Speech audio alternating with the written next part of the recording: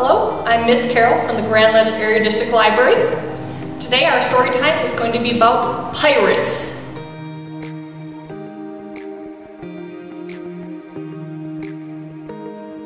Okay, this book we're about to read is called A Princess, a Pirate, and One Wild Brother. It's written by Cornelia Funk, illustrated by Kirsten Mayer. It's published by Chicken House, which is part of Scholastic. Pirate Girl. Captain Firebeard was the terror of the high seas. His ship, the Horrible Haddock, sailed faster than the wind over the waves. Wherever the Horrible Haddock appeared on the horizon, the knees of honest, seafaring folk would shake like jelly.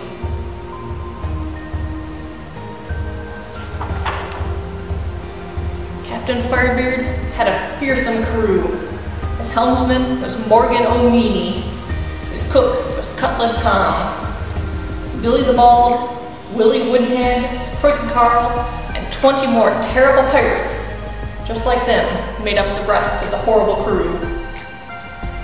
Whenever Firebeard's crew boarded a ship, nothing was safe. They stole the silver spoons and the captain's uniform. They stole the ship's figurehead, pots and pans, the hammocks, and even the sails. And of course, they stole all the casks of rum. But one day, Firebeard robbed a ship that he really should have left alone. Aboard was a little girl named Molly. Molly was off on a trip to see her grandma.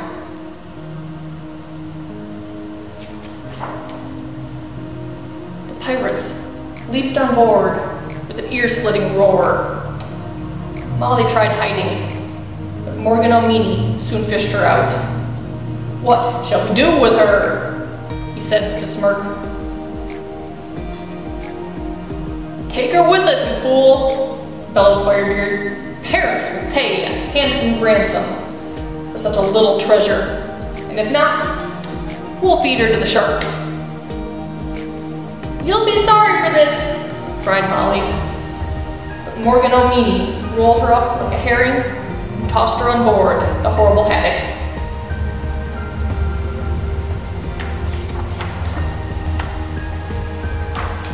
When the sun had gone down, Bill the Bald dragged Molly to see the captain.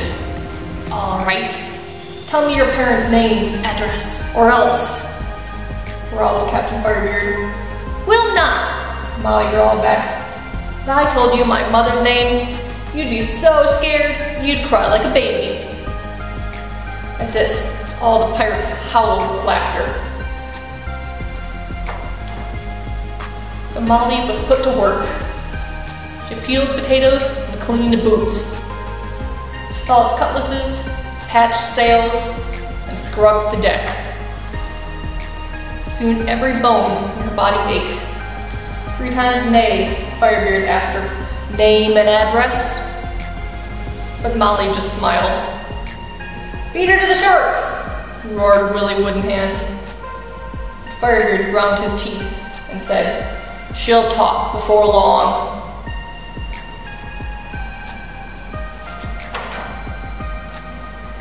Every night, the pirates had a party. They drank rum, staggered across the deck, danced on the ship's rigging, and bawled out the most terrible songs. But Molly had a plan. While the pirates were dancing, she wrote secret messages and popped them into empty bottles. When the pirates were safely snoring in their bunks, she tossed the bottles overboard into the sea. She did this every night.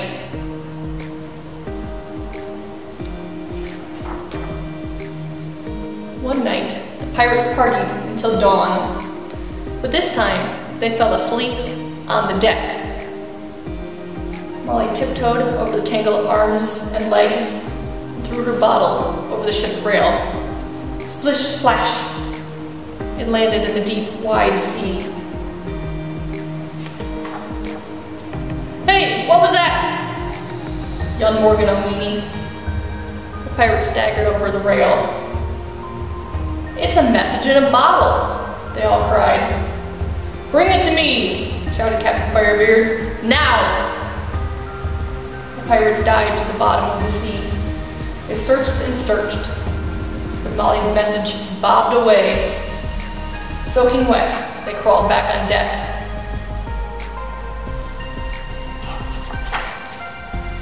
"Tell me what you wrote," demanded Captain Firebeard. But Molly just kicked at his wooden leg. Firebeard turned red as a lobster. "Now it's time to feed her to the sharks," he said. But a cry from above stopped him. "Pirates!" shouted 10-Pint Ted from the crow's nest. "Nonsense," scoffed Firebeard. "We're the only pirates around here."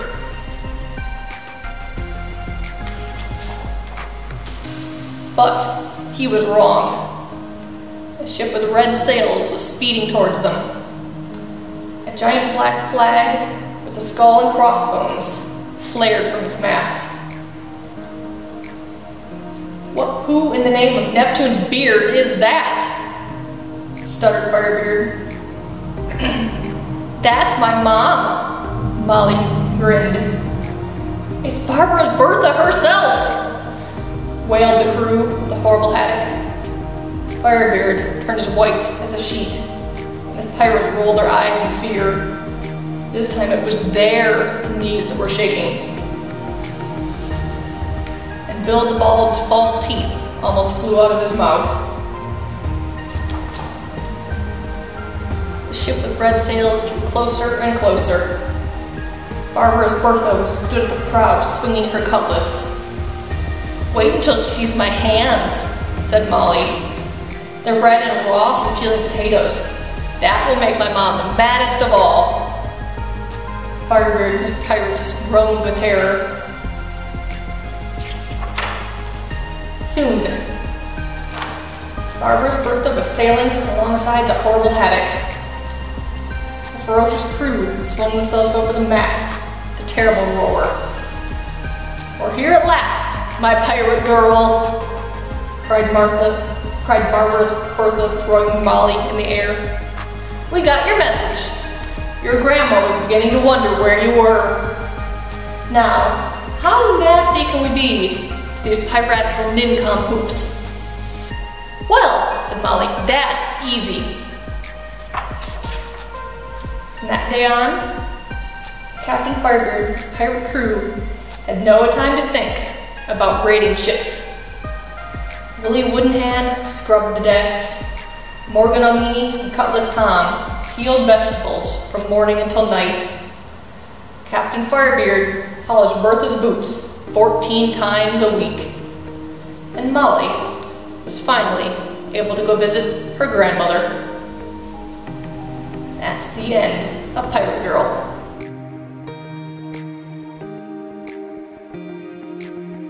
Alright, the song we're going to do today is called If You're a Pirate and You Know It. This is the same tune as If You're Happy and You Know It.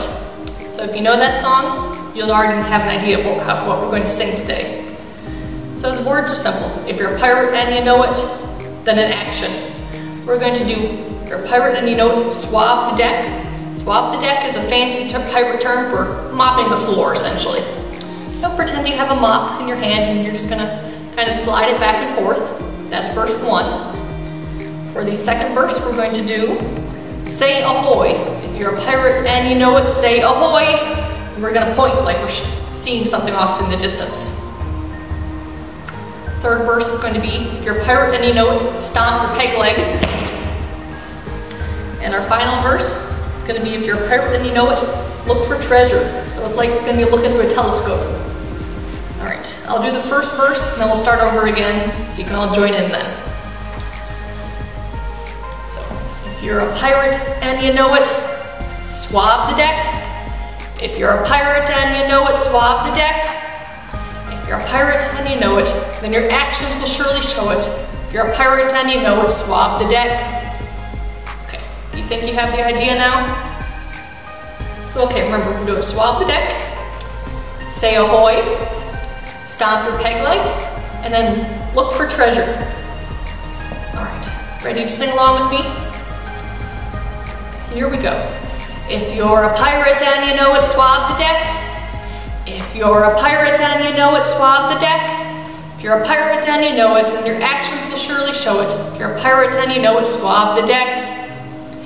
If you're a pirate and you know it, say ahoy, ahoy! If you're a pirate and you know it, say ahoy, ahoy! If you're a pirate and you know it, then your actions will surely show it. If you're a pirate and you know it, say ahoy, ahoy! If you're a pirate and you know it, stomp your peg leg. If you're a pirate and you know it, stomp your peg leg. If you're a pirate and your peg leg, then your action... Crap. Alright. Should I start over? Just restart that verse. Just start that verse. If you're a pirate and you know it, stomp your peg leg. If you're a pirate and you know it, stomp your peg leg. If you're a pirate and you know it, then your actions will surely show it. If you're a pirate and you know it, stomp your peg leg. If you're a pirate and you know it, look for treasure. If you're a pirate and you know it, look for treasure. If you're a pirate and you know it, then your actions will surely show it. If you're a pirate and you know it, look for treasure. So do you think you're a pirate now?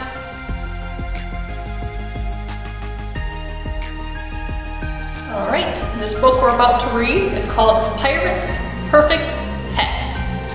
It's written by Beth Ferry, illustrated by Matt Myers, and published by Candlewick Press. From the deck of his pirate ship, the Sea Dragon, Captain Crave spied a little blue bottle bobbing along the waves, and the sharks. Captain Crave was courageous. He was daring. He was gone. With a flawless dive, he sliced through the water and snagged the cork with his hook.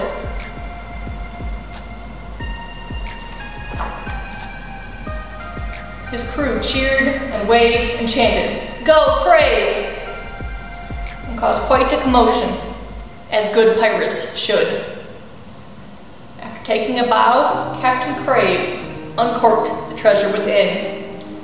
It was a letter from his mother. It read, "Dearest Clancy, how is my big brave pirate? Mommy's so proud you've become captain of your very own ship. Bravo! Closed is a lovely list. I found it Be Your Best Buccaneer magazine. Isn't it tip-top or ship-shape or whatever you swashbucklers say? Try to stay away from sharks, Clancy dear, and remember, Mommy loves you. P.S. Here's a little something for your treasure chest. P.P.S. Don't forget to keep your new hook clean."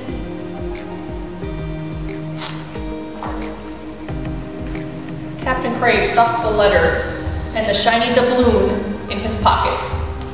"Me mum," he said with a shrug, handing the list to his first mate. "Think you're the perfect pirate captain?" she read. "Use our handy checklist to be sure." "Ship? Check," replied the captain. "Courage and daring? Double check. Treasure? Check. Eye patch? Check. Hook? Check it out. Peg leg? Working on it. Pet? Pet? That's what it says. Well, shuck me an oyster and set sail for land. We needs to find me a pet."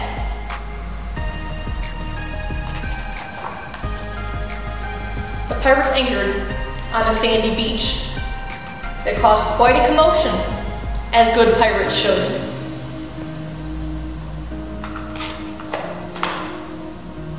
They set out at once, scooping and digging. Crab? Too cranky. Octopus? Too clingy. Clam? Too quiet. Drat, said Captain Crave. There be no perfect pets on the beach. Onward ho!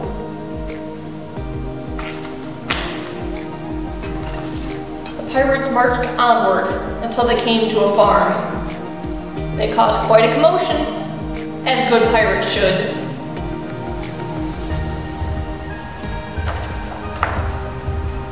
The crew scurried about, grabbing and herding. Goat, too nibbly. Pig, too muddy. Donkey, too stubborn. Goose, too bossy. Drat, said Captain Crave. There be no perfect pets on the farm. Onward ho!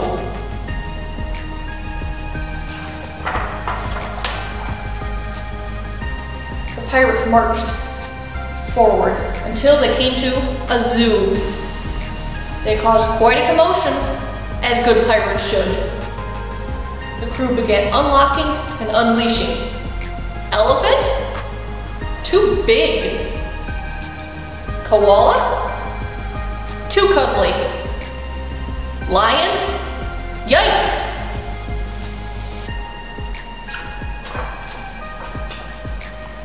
When the uproar finally died down, Captain Crave said, "Well, I finally got me peg leg."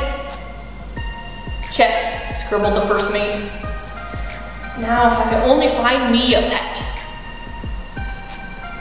The harried zookeeper stuffed the pirates into a trolley and drove directly to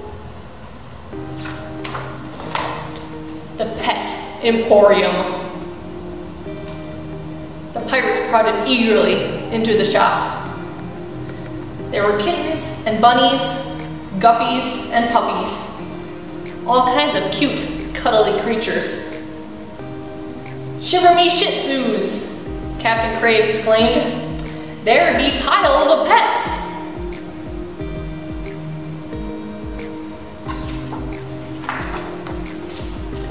Just then, there was a squawk from above. The captain looked up. Splat! "I've been pooped at," he yelled. The pirates chased the birdie. They raced the birdie. Should we taste the birdie?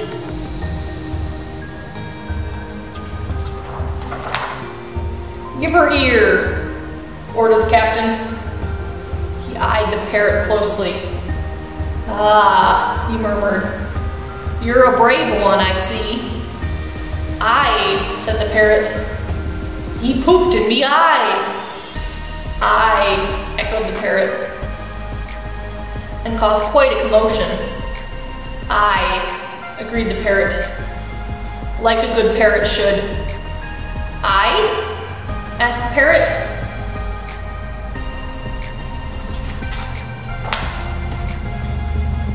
"And everything would be perfect," mused the captain, "if I could only find me a pet. Do ye happen to know, land, sea, or sky, any pirate-worthy pets?" The parrot stepped on Captain Crave's shoulder, nibbled his ear. "Aye," said the parrot.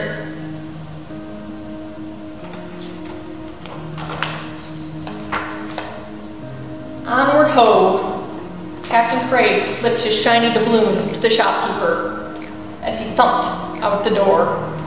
The perfect pirate captain with the perfect pirate pet.